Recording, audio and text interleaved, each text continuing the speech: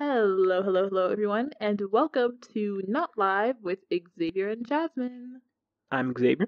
And I'm Jasmine, and we are Not Live.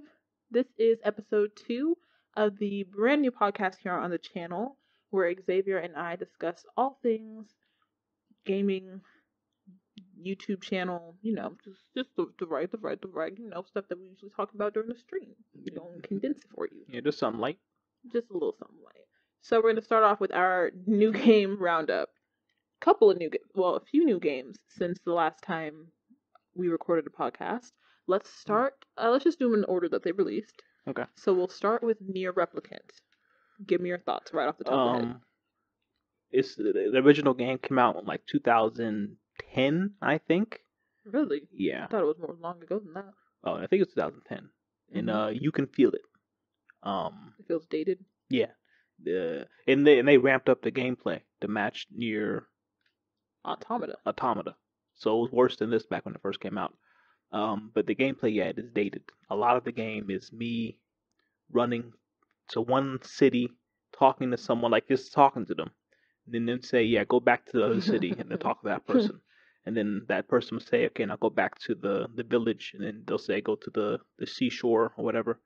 And then and all this traveling is on foot. There's no fast travel. It's all on foot. No fast travel. They introduce a boat halfway through the game, but one part in particular, the guy that drives the boat was missing. So they went to the town to look for him. He wasn't there. And then they said, oh yeah, he has a cousin up in the village. So then I went to the village, and they said, no, he's not here.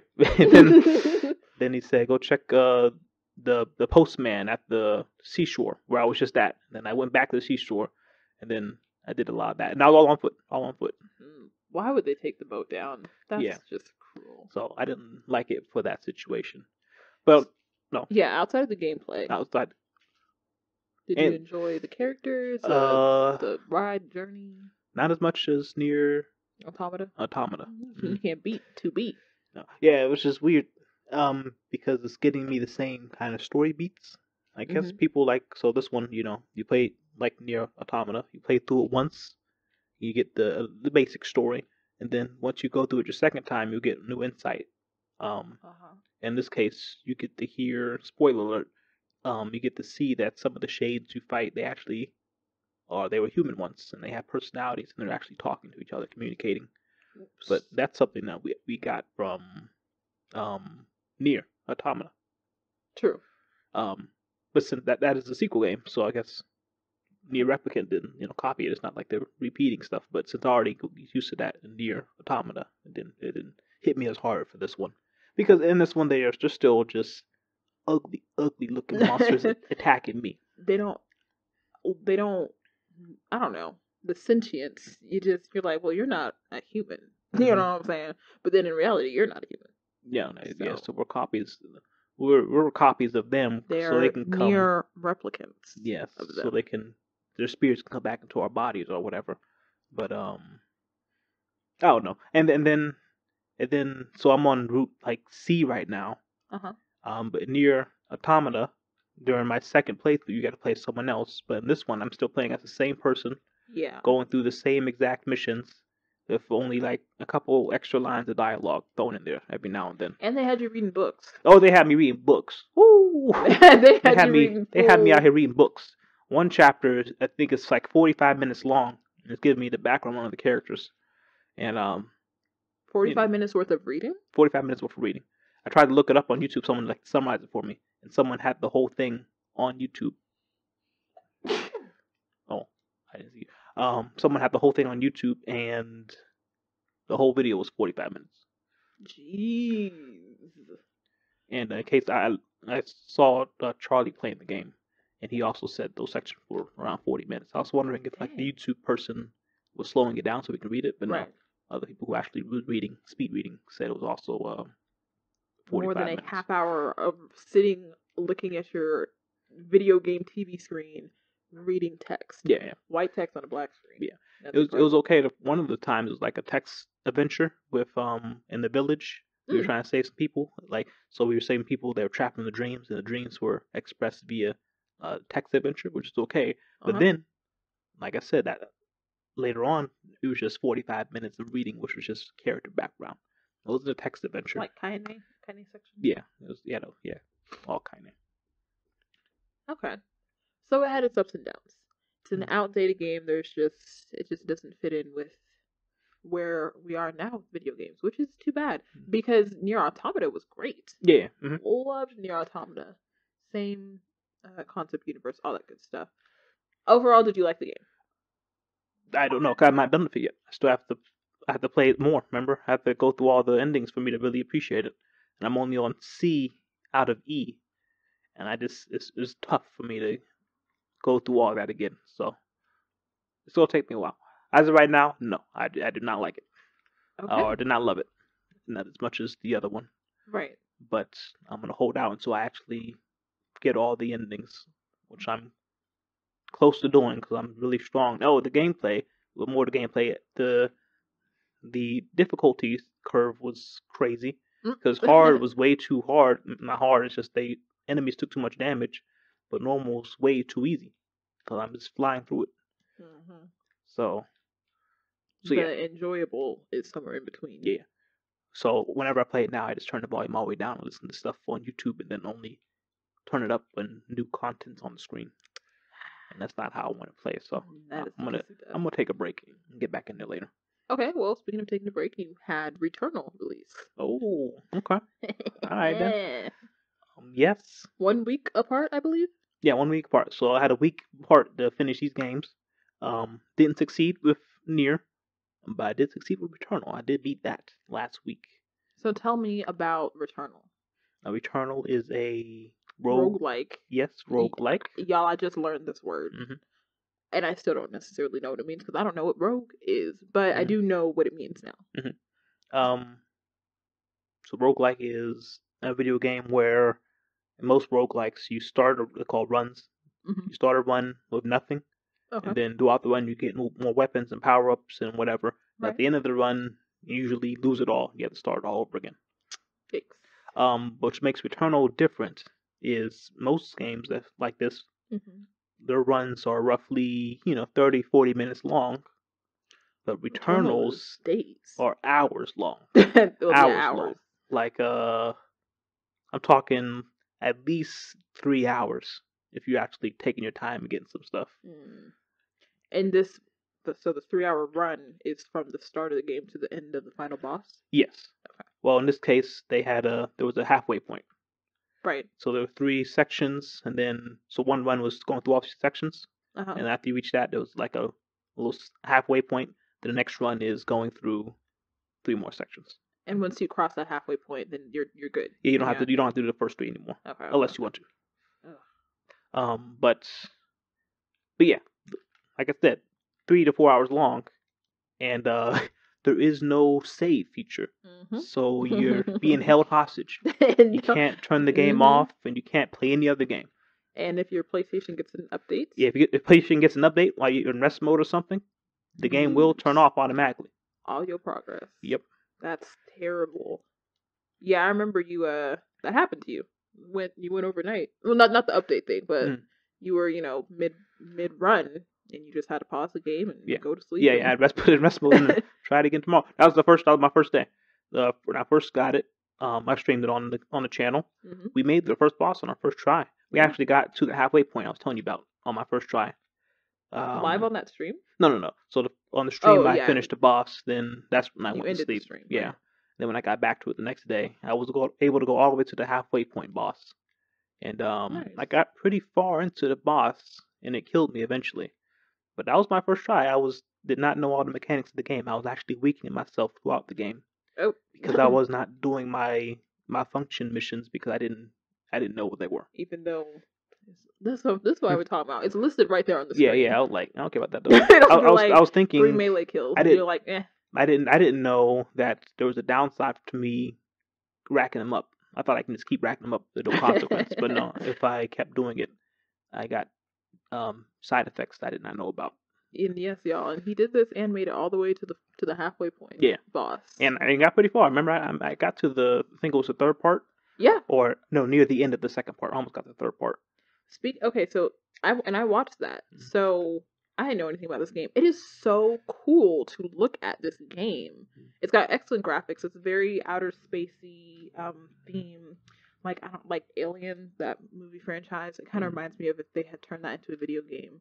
But it's just, you got different colors of light coming at you from every direction, but they can hurt you, and the monsters look like monsters. I don't know if they are supposed to be monstrous, but they look really cool to look at. And does it tell a good story in there? It had a little bit of story. Yeah, it's so rough to even understand what's going on. I'm gonna spoil most of it. Okay, spoilers. So we get drawn to this planet. I forgot the name of the planet. Not Helios. That sounds right. No, that's the name of my ship. Oh. 𝙍𝙀𝙀𝙀 is one of the sisters of fate in Greek mythology. I don't know those girls. So that's the planet. It draws us to there because of something called the white shadow signal. Okay. So we went to go investigate. Once we land on there, we quickly die after our first time landing on the ship.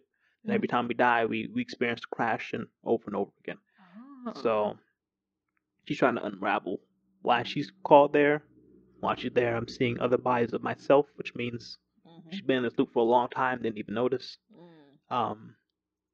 Eventually, she's able to get the white shadow, call people to pick her up, take her home. She gets home, she thinks it's over. She lives her life for another few decades, and she dies of old age, but then she wakes up back on the planet because she didn't break the cycle. That hurts. So it's just trying to break the cycle. And they throw in some stuff of her mother in the past and a lot of stuff like that. Okay. That's nice. A game that is about the gameplay style doesn't need a story. So the fact that they gave you just a little teensy bit of story in there, I like that. Oh yeah, like I think the best roguelike to have story wise is Hades that came out last year. I had no idea Hades had a story. Oh my goodness, yeah, it was good, real good. I had no idea. I thought it was just fighting constantly. That one, you dying was actually good, so you can get more of the story. Oh, most of the dialogue was back at Hades' chamber. You get to talk to a lot of people around there. How do you compare? Which roguelike do you prefer? Hades is still at the top of your list? Oh yeah, Hades would be my favorite. And Returnal, does it come in second? Do you have a second? Second would be Risk of Rain. If I'm just talking about pure replay value, it would be Risk of Rain would be number one. But in terms of story and all that stuff, I would say Hades. Interesting. That's a tough competition there. I can't ever follow Risk of Rain, but Returnal looked like a lot of fun, and I know Hades must have been a lot of fun because I saw it capture your life for many weeks. All right. Okay, good. And Returnal, was that a PlayStation 5 exclusive? Or yes. A PlayStation Sony exclusive? Yes, but you're right, PlayStation 5. It's PlayStation 5 exclusive. Yeah. Okay, it looked great. It was sharp. Definitely worth it. Hopefully they sell some units. We're not going to get into PlayStation fiasco today. All right, so 1 week after the release of Returnal, so in the week between the release of Returnal and the release of Resident Evil 8, you were able to completely finish Returnal, correct? Yes. I don't know why I hear complaining, talking about it's too hard. Ooh. Not too hard. Not too hard, Jasmine. I mean, you accidentally got through half of the game, and I said you didn't get health items. I was watching you. Yeah, because I had a parasite in the Returnal. Most of the upgrades you get come with like a downside, and my parasite said I couldn't heal through the means of through regular means like picking up the med kits and stuff or whatever the green stuff is. So I've been avoiding them the whole time, but I didn't know if I'm at full health, if I pick those up, that increases my max health. So I was just walking past them without even knowing that I could have still benefited from them. Maybe you're just too good at the game. Yeah. I didn't want to brag. You didn't want to be the one to say it. I see. Okay, so you were able to completely finish it in a week, which is very impressive because Resident Evil 8 released, and that is what you are watching Xavier play on the screen right now. If you're watching us on YouTube, and I finished this last night. You beat the game? Yeah, I beat the game last night. Jeez. So Resident Evil 8, a lot of the hubbub is comparing it to Resident Evil 7 because Resident Evil 7 was so different from previous Resident Evil games. People loved it. I loved it. It was an awesome game. Yeah, I think it was near perfect. The only thing I didn't like was the ship section. at the The end. Mia section. Yeah, Yeah. I know. Because Well, they not took even just everything. not even just the Mia section. I didn't like the ship in general. Oh, really? But yeah, Even after we got our stuff back? it was more enjoyable once I got my stuff back. But I didn't. But yeah, that Okay. that whole section I was not a fan of, and I'm not the only one. That's usually everyone agrees with that. Resident Evil 7 was a survivor horror genre game. Released, when did it come out? 2017? I mean, Yeah, 2017. 2017. It's been some years now. And between Resident Evil 7 and Resident Evil 8, which was released earlier this week, they re-released multiple of the older Resident Evil classics. So, high hopes, right? People came into this with pretty high expectations. The first main villain of the game is Lady D, the first main villain. Mm-hmm. Went Lady viral. D and her daughters. They're the first. Mm-hmm. That went viral, so the game had high hopes. Now this is PS4 and PS5, correct? Yes. Okay. And is it cross-platform, multi-platform? Yeah, multi-platform. Okay. Went viral. People had high hopes, and then it seems that there is the voices I hear kind of have a consensus that this game, while having the same main character as Resident Evil 7, and in some ways the same look, is just a totally different game, and that difference is actually a bit of a letdown. Is that how you would feel? Yes. Like I said, I thought Resident Evil 7 was near perfect. Mm-hmm. It was really good in terms of exploring. I liked a lot of exploring in the house, like the puzzles. They weren't too hard, but you had to explore and figure it out. Yeah. And it was a little scary. Teeny bit. Not too scary, but I thought it was a nice balance. Yeah, and it had a great story. Yeah, and the story was good. Actually, a good story. Yeah. Follow it.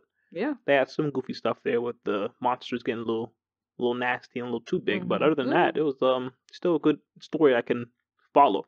Yeah, multiple threads. So compare that to the story in this game. Are they at all related? Yes, it directly ties into Resident Evil Biohazard to the point that they do a previously on in the beginning of the game. Make sure you didn't miss anything. Okay. But am I allowed to spoil it on here? Yeah, we've had spoilers. So okay, yeah. So it connects to this because apparently Ethan actually did die when he was at the baker's house the first time, and when he got the mold, they put the mold in him, so that his whole body became part of the mold. Oh. Like so he's basically the same as Jack and the rest of the family. So that's how he was able to keep surviving, getting his hand cut off multiple times and just gluing it back on and stuff like that. But I thought it was so disrespectful. I got to that point in the game when Ethan was like in the void, and then it was like Evelyn, the villain from the other game, she's like Ethan. I was like, please don't bring into this, Right. then they're doing flashbacks to Jack carrying him to the house. They're like, oh, please don't disrespect Resident Evil 7 like this. Don't bring her into this. She's too good for this. Yeah, it was Ethan. They made Ethan terrible in this job. Ethan didn't have much of a character in Resident Evil 7 I don't remember at all, and that's okay, because we were in his shoes. First person. But this one, he's saying the dumbest stuff all the time. I think someone died in front of him. He's like, ugh, why do people keep dying around me? And I'm like, Ethan, please. That don't even make sense. So Mia dies in the beginning, but later on, Ethan finds out that wasn't actually Mia. That was the villain of this game. Hold on. Well, Ethan's dead though. So when you say Mia dies, Ethan's dead, but he's still like he's not human anymore. He's just a mold. Oh, okay. Oh yeah. So he's just Ethan the human is dead. He's just been a mold this whole time. Right. Okay. So Mia, his wife, died in the beginning, but then later on at the end of the game, we find out the villain Mother Miranda was kidnapped Mia and was replacing her in Ethan's life. And after finding out about this, he never once asked, "Where's my wife?" Oh, he was just goodness. He just didn't care. Yikes! He's a terrible main character. Lady D, like you said, only in the beginning. She was the most interesting out of the villain family in this game. Okay. Everyone else was a letdown. Now, tell me about Mother Miranda, because Lady D seems to answer to Mother Miranda. Yes. But Lady D seems to have a lot of power. Mm-hmm. The daughter, her vampire daughter, are they vampires? Vampire So they're daughters. not actually vampires. The daughters are actually made of a bunch of insects. Okay. I forgot the name, the actual type, but the other insects, they all form together to make those human bodies. Oh, okay. But then they live off, eating flesh, human flesh. That's how they keep. They all answer to Lady D. Yeah, they answer to Lady D. So. And Lady D got her power from Mother Miranda. Because Mother Miranda's been trying to make a suitable host for her daughter she lost a long time ago, like hundreds of years ago.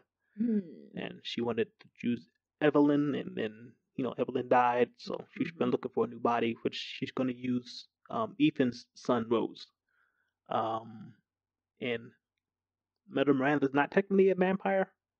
She has really fast regenerative properties, and that's why she's so big. She keeps growing. But at the same time, for her to keep that up, she has to eat flesh, Right. So which is you just a vampire. A vampire with extra steps. Yes. Okay. So they could have been interesting characters. But yeah, the lady was definitely interesting. Didn't really care for Mother Miranda that much. That seems to be the universal consensus. Okay, so a little bit of a step down in terms of characters, in terms of story.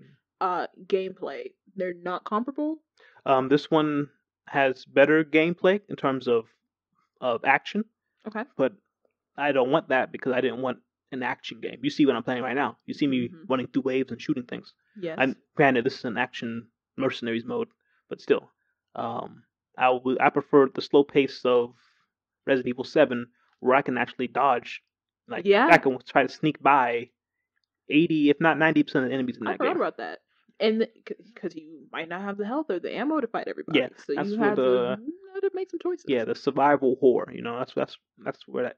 Yeah, survival horror is when you trying to survive with limited ammunition and stuff, or I can sneak past them. Right. And this game, I really have to. Even if I don't fight them, it's at a downside because when I kill enemies, they drop items. So if I skip all the enemies, I'm missing out on a lot of money. So they kind of make you have to fight them, and I don't want to fight them because the gunplay is not. I mean, it's good, better than the last game, but in terms of video games as a whole, this is not great gunplay. Would you compare this game to any Resident Evil game outside of the Resident Evil franchise? This the closest one this would be compared to is definitely 4.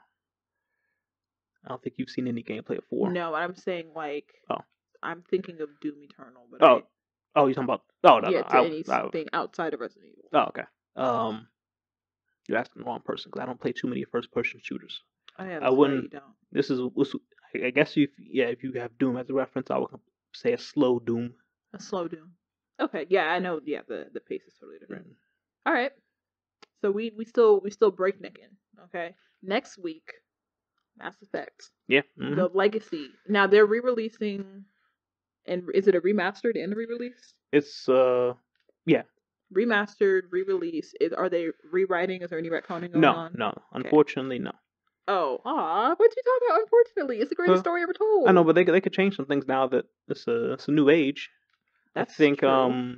One of the people in the first game, Kaidan, he's so boring. At some point in the game, you get to choose who lives and dies. Between Kaidan and Ashley, and it's always tough because Ashley's like a racist towards aliens. She's unlikable in the beginning. Yeah. And then Kaidan's just so boring. Oh no, Xavier. So I was thinking they could have gone back and tried to, make those two a little more interesting. I think you can date Kaidan as a male in the third game. It turns out he's bisexual, but you can't do that. You can't date him as a male in the first game. So they could have added that opportunity back. Right. Okay, yeah, I see the missed opportunities. And everyone, of course, is talking about they could have remade the ending, which a lot of people didn't like. Of 3? Yes. Oh, you heard this? Is it the suicide mission? No, that's number 2. How does 3 end? 3 ends with basically after the whole series, all your choices come down to you just picking between 3 different colors of different ways to kill the Reapers. Oh. And a lot of people didn't like that, and then they patched it later on and just added like a slideshow showing the results of your final decision. Because in the beginning there was That was killed it. the Reaper. Yeah, that was it. So after they added the slideshow at the end, I was okay with that because despite there being actually four options, there's always been one option, and the one option was the red one, which was to kill the Reapers. Well, what are the other two options? There's another option you can combine with the Reaper host thing and make all organisms and synthetics like one. So like so everyone has synthetic stuff going on. Right. That's Reaper's whole thing.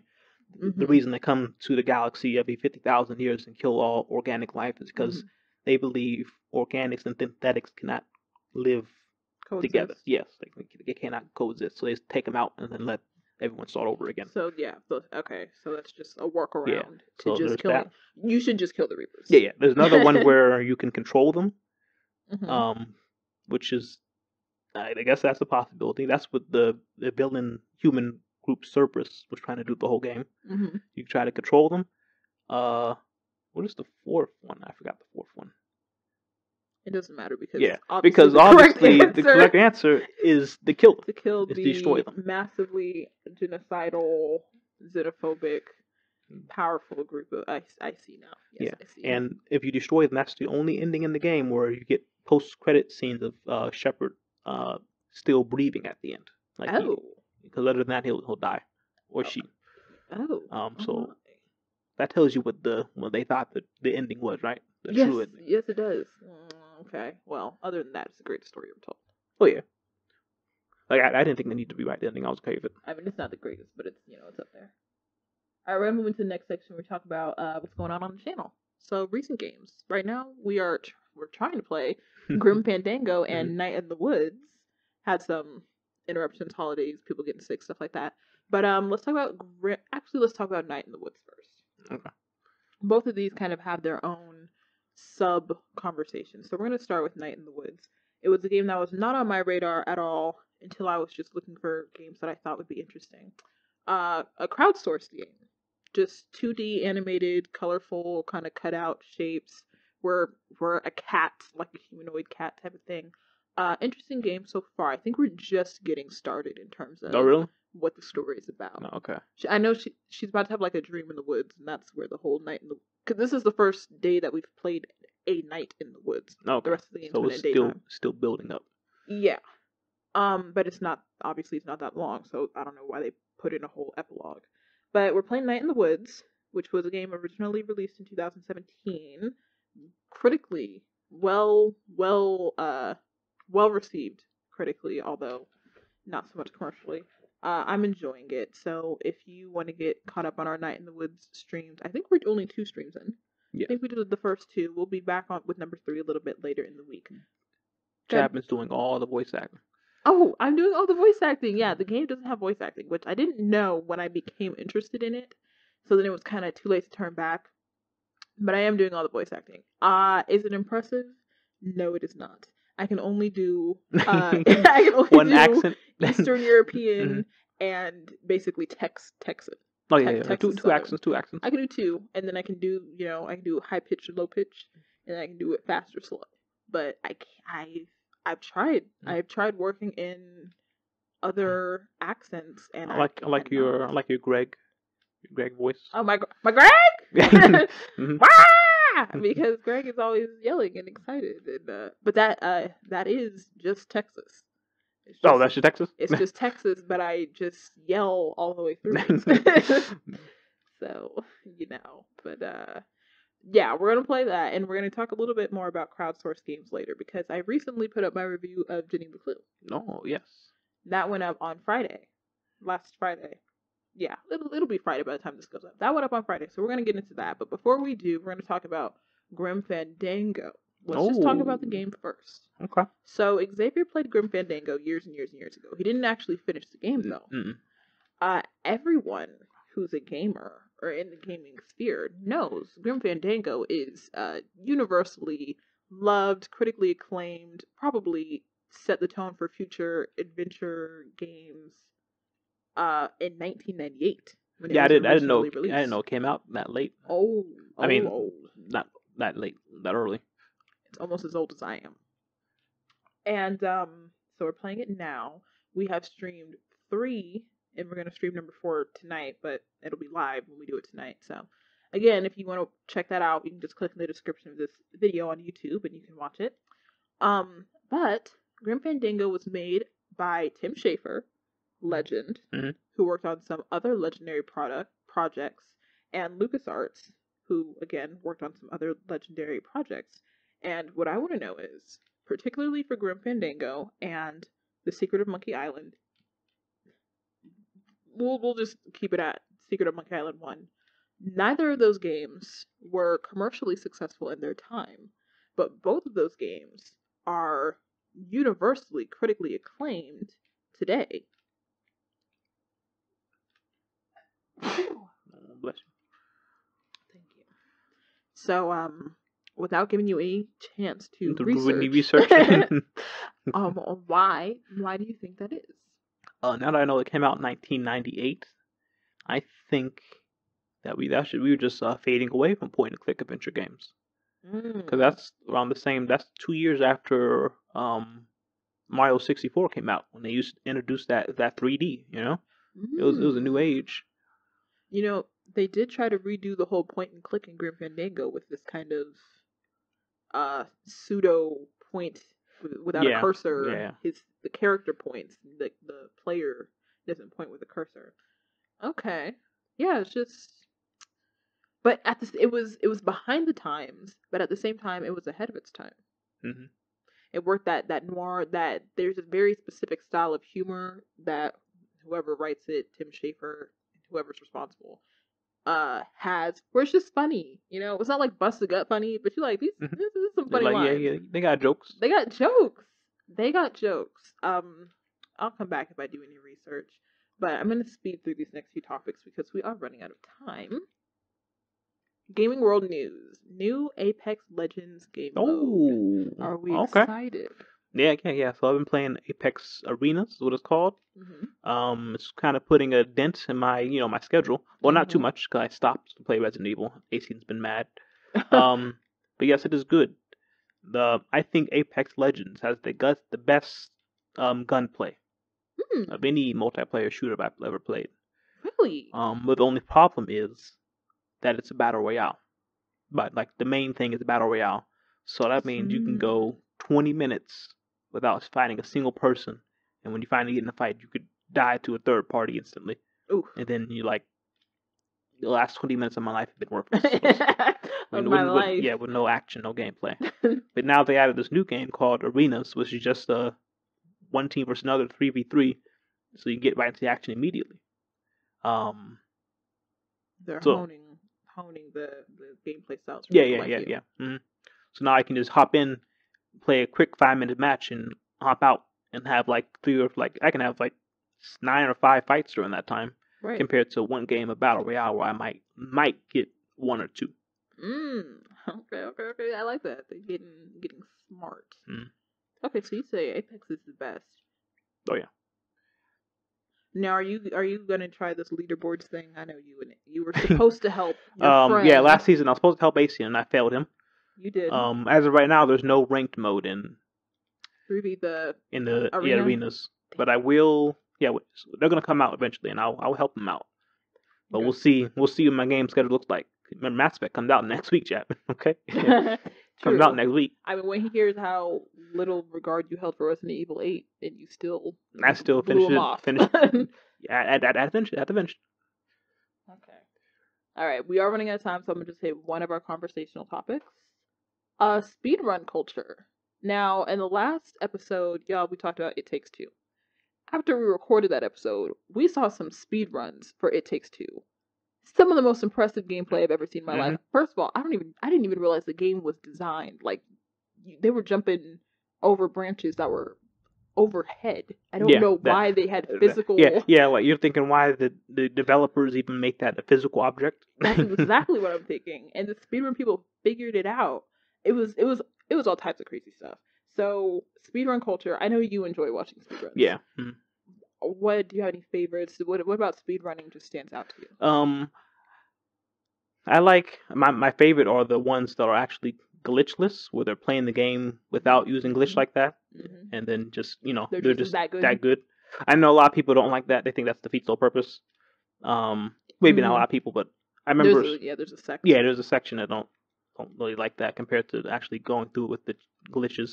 But yeah, that's why I like it, to see someone, perfect the game, play SpongeBob Battle for Bikini Bottom for 20 years, right, and be the best of the best and know how to get all through it. I find that fun.